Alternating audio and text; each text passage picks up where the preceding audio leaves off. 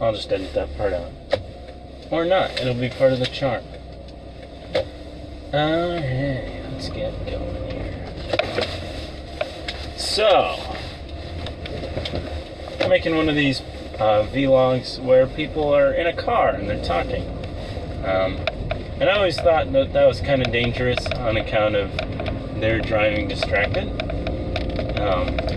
I've even seen some videos out there where a guy's on a motorcycle and he's vlogging on a motorcycle, which I thought was just like really living on the edge, you know what I mean? But I'm not going to do that. I'm probably only going to look at the camera if I'm at a stop sign, because if I was at a stoplight, you know, the stoplight can change, but a stop sign doesn't change. It's gonna stay the same the whole time. Some parts of this video may be missing or rejiggered later on account of I'm probably gonna try and cut out bits where street signs appear, if any street signs manage to crop up in this video. So you'll know that that's what I'm doing. Although most of you probably already know where I live, because most of my subscribers are people I know in real life. And see, this is a stoplight, so I'll like glance down. I don't know. Alright. But I wanted to talk a little bit about an anime I've been watching recently. A lot of people probably already know this anime. In fact, just putting the title of it in my video is probably guaranteed to get me a few views. It's Sword Art Online, and I have not finished Sword Art Online 2 yet. I'm about halfway through that one, so I'm just going to talk about the first series, about, well, I'm going to try and remember what the plot of the beginning part was, because I kind of started watching it, and I stopped watching it for like a decent while, like at least a month. I stopped entirely. Then I came back to it, because, well, why not go back, you know? I was bored and there was nothing to do. I had, you know, that disease that's going around people get in the wintertime, barfing and all that. You know, I should really stop saying I will put that, because I know that I might not, because I'm just so lazy. Okay, but yeah, let's see. So the plot of Sword Art Online, for those of you who don't know, and apparently this anime is actually considered to be somewhat bad, and I can kind of see where people who say that are coming from, so I'll get to that. But anyways, the basic plot, in case you didn't know, is there's this video game out in Japan, and I guess across the world, but they don't meet a lot of people who are not from Japan, so...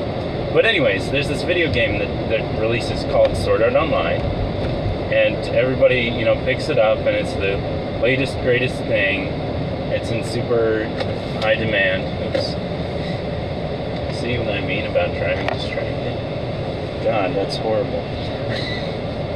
But, yeah.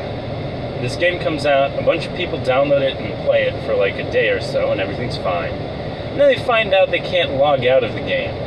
And then the creator of the game, who's this kind of weird, kind of crazy scientist guy, he like shows up in a big event. And he's like, hey guys, joke's on you because you can't log out of this game.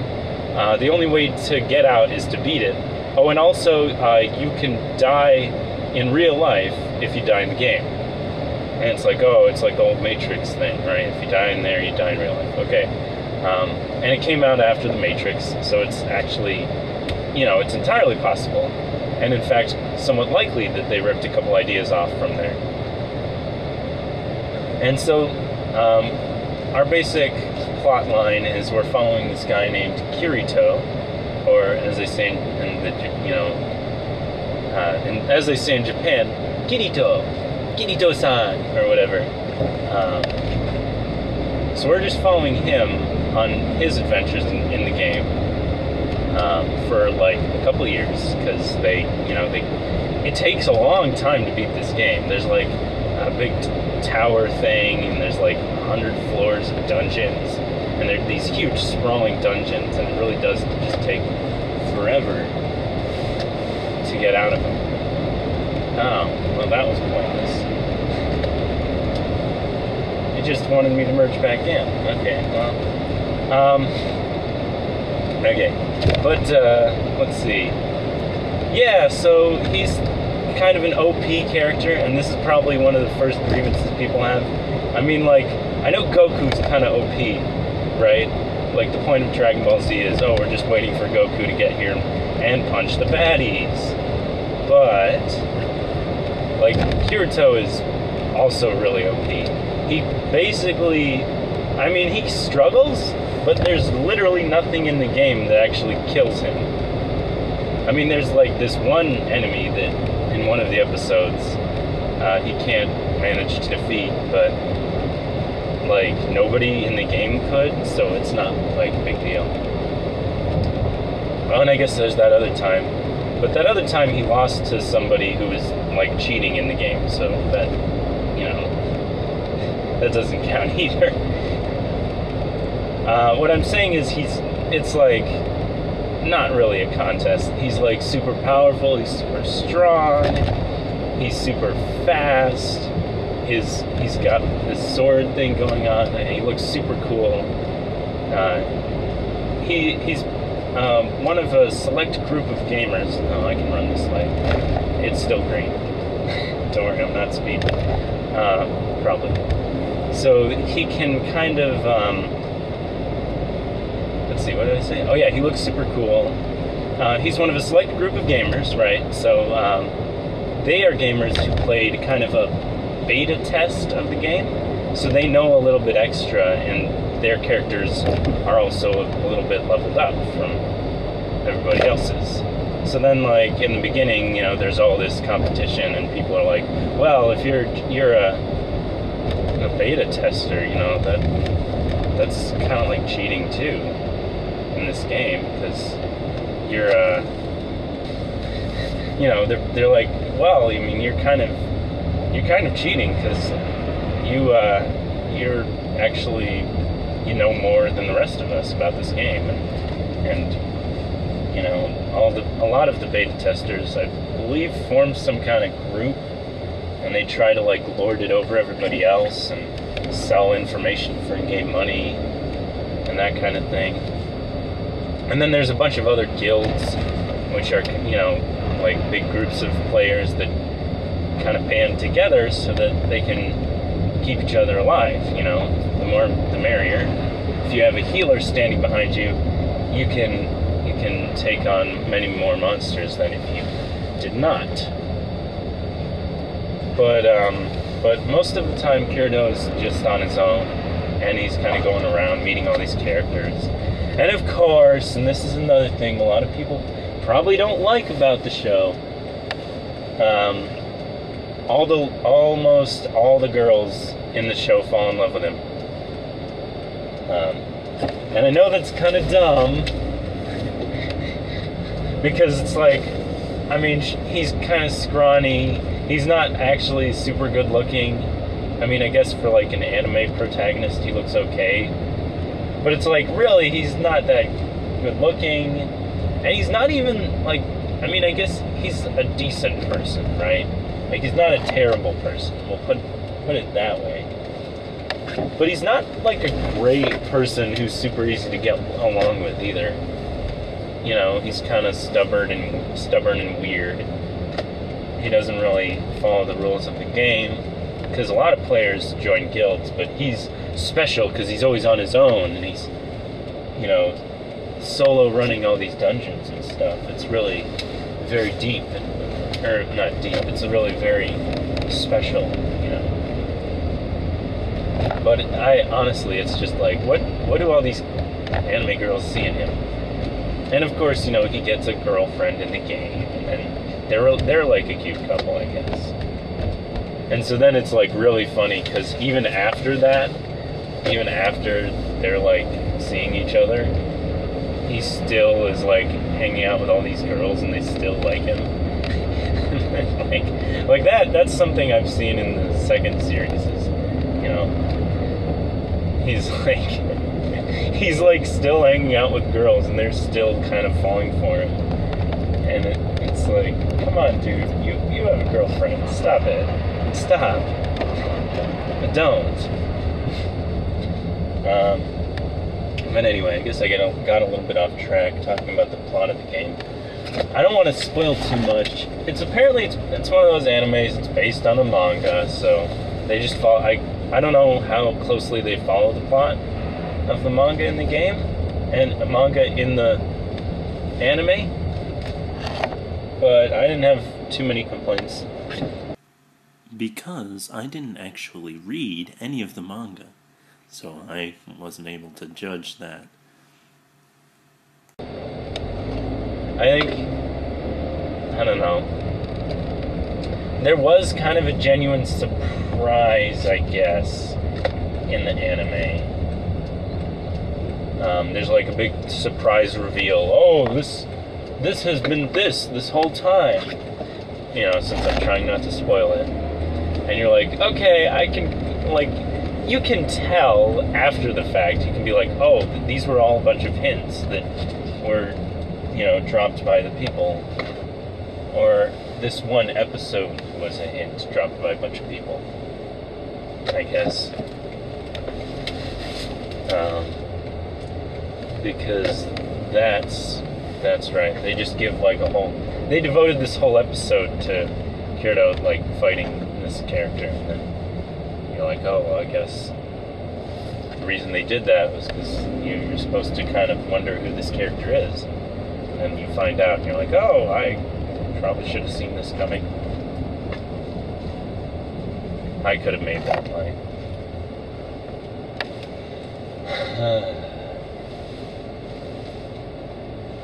We could go in there. Maybe after this is done. Are we still going? Yeah, we're still going, okay. Let's see. So then, like, I guess the other character in the anime, the one you won't mind if I say who it is, you know. The other character's name is Asuna, and she's the girl. She's like the girl warrior. They meet in like she meets Kirito in like the first episode, and they just kind of keep running into each other. So she's like a recurring character. I mean, honestly, most of the characters in this anime are kind of bland, I want to say. Like, at least the main characters. See, well, Kirito's kind of weird, I guess, so that's not super bland. But, like, Asuna's kind of bland. She's just like, oh, you know, I'm a warrior, can-do fighter, you know. And there's not a ton more to her character, I guess. You don't really get, like, a ton of backstory for her. As far as I can tell, as far as I can remember, they don't say, like, oh, she has this tragic past. Or even that she has, like, a particular past. Like, in the show, they do say that they do say later, like, way after the middle of the series, even. They say way later, oh, by the way, Asuna's got all of this backstory here in the real world, and we're gonna find out more about her, I guess. But, like, she fades further and further into the background as the series goes on. Like, she's pretty important in the first series, the first Sword Art Online. Like, she's pretty important throughout that. But then, like, in the second one, she is, you know, she just kind of is there in episodes. It's like they remembered, oh, well, we should have episodes with her in them, right? Because she's, like, a character that we've had for a long time. But they don't really seem to know what to do with her. She just kind of stands on the sidelines for most of it. And it's kind of like, really? Like, you could have developed her more. Yeah, so it turns out I was actually really wrong about this point in the second series, because at the time of recording this, I actually know more about the second series because I finished watching it some time ago. So, yes, they do go back and develop Asuna later. The whole kind of second arc, or the whole second half of that season of the show and it's all about her character, and it's all about developing her, giving her some backstory, giving her kind of this relationship with her mom, and yeah, pretty much I was completely wrong on this point. There's like sections of the anime where they forget about her, but they always bring her back, and they did great things with her character in the last half of the second series. So, yeah. And I'm not sure what people's gripes are with the show, but I will say that a lot of it is really predictable. Like, when I was watching it, I was like, this is gonna happen. And I was right, like, a lot of the time. It's, like, so predictable. You're like, well, gee, I wonder what is gonna be the deal with this character. Like, the way they animate this character suggests that he's a villain. So I wonder if he's a villain. Like, they didn't say yet exactly. You know, maybe he's just a one-off kind of terrible person. But sure enough, yeah, that was a villain. I guessed it from the start. I was like way ahead of their game. And so that might be something people didn't like about it. They might not also like the fact that they kind of try to retroactively put stuff into the series that didn't happen. Like, they build that stuff around other events that did happen. And it's not like terrible, but it's like you can almost tell that they didn't really have a plan at the beginning, and now they do. So they are going to, they're going to plan out this much of this story. And at about the midway point, I was really surprised. I was like, wait, this whole story seems like it's over. What is there left to do? What is there left for these characters to accomplish? And then, it really is not parking here. But yeah, it's like totally a reasonable question. And they don't really, well, I guess they have an answer, actually, for what do we do now. And it's to say, okay, well, they may have defeated this bad guy, but there's like another one who's doing like a really similar thing, and he's kidnapped Asuna, and he's holding her hostage, and he's holding a bunch of other people hostage. So they have to get him, And, so you're like, oh, okay, I guess they did kind of know what they were doing. But overall, what else is there to say about Sword Art? What could people not like about it? Maybe that it's cheesy in places. Maybe that, honestly, it's pretty dumb. The animation is, like, I know anime was designed as a style to be cheap to make, but, like, the animation on Sword Art is pretty cheap for a lot of it. I mean, it looks better, I guess, when there's a fight scene going on. They do some fluid stuff, but, there's an overabundance of these panning shots that establish the scene. You see these in a lot of animes, but there's like an overabundance of them, and then there's way a lot of scenes where characters just don't move for extended periods. And then whenever they're doing crowds, they really don't animate the crowds. They just have a picture. the ground. I know these are like common tricks in animes, but like something about the way this particular one executes it is just like cheaper and lazier than other stuff I've seen. Like I watched another anime, Serial Experiments Lane, and the animation on that was like more fluid and more kind of dynamic, I guess, and better done. And then also in this anime series I watched called Steins Gate, like they managed to they just had better character designs too. Like the character designs in Sword Art are fine, I guess. They at least don't run into the mistake of making the design too busy. So naturally, nothing can go 100% perfectly, which is why roughly 5 to 10 minutes of my previous recording got lost. So that's great. I love that when that happens, because it means I get to refilm things.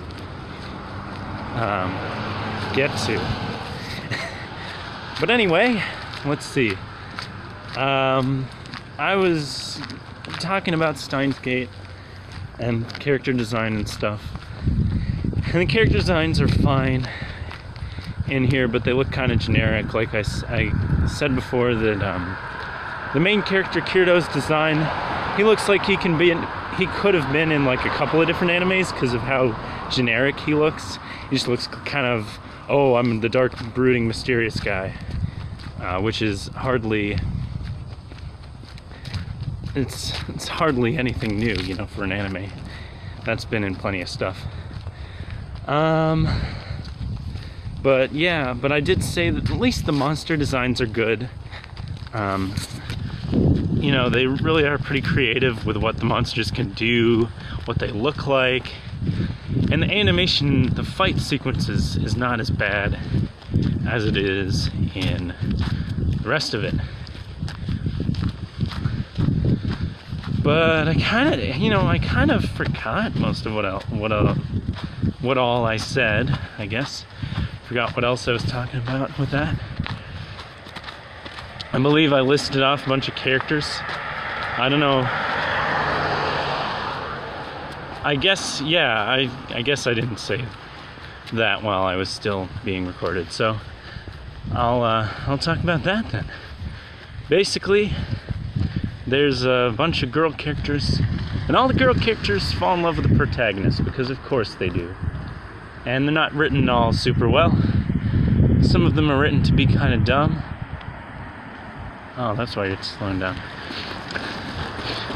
So that part is kind of bad. Let's see. There's the main girl, Asuna. And as I previously mentioned, she's pretty normal and pretty much just your standard character who's kind of a warrior fighter and determined and such. There is the shopkeeper Liz, who is who doesn't really have much character either. She's like really bland. She's just another girl character that falls in love with Kirito, basically.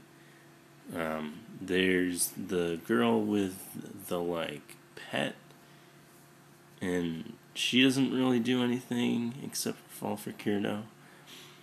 And let's see.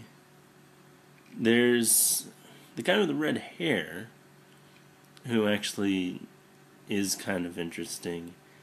He's mostly defined by his he's defined by his friendship, I guess, with Kirito, because they keep running into each other, and he is always kind of trying to do the right thing and to kind of protect Kirito when his weirdness gets him into trouble, which it does a couple of times that I can remember. So he's not terrible. And then, let's see, who else is there?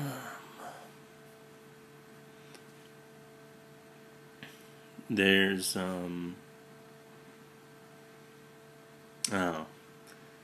there's Kirito's cousin, who who's like a sister to him, and her falling in love with him is really messed up, but they went with it anyway.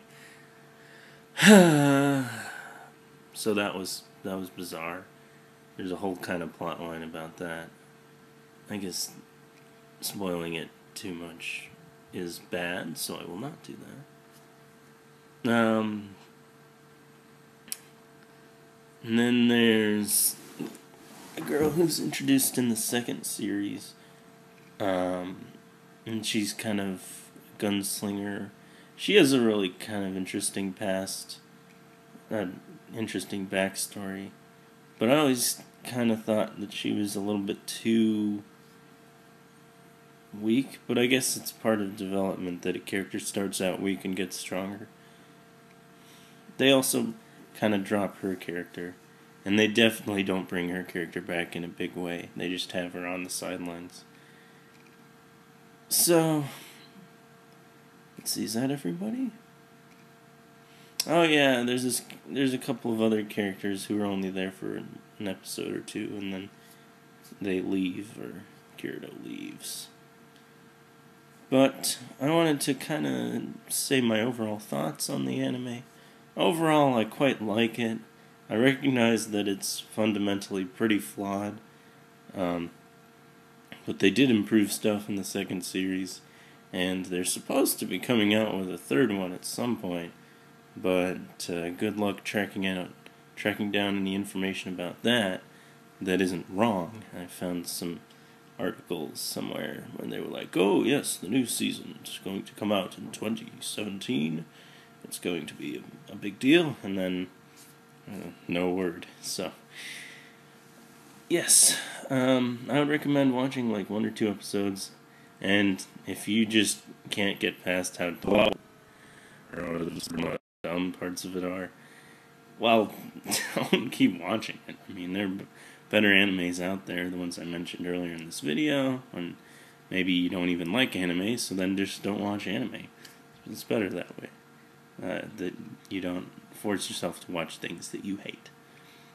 But other than that, this has been a dutiful vlog, car vlog rant thing about Sword Art Online, and now it's over.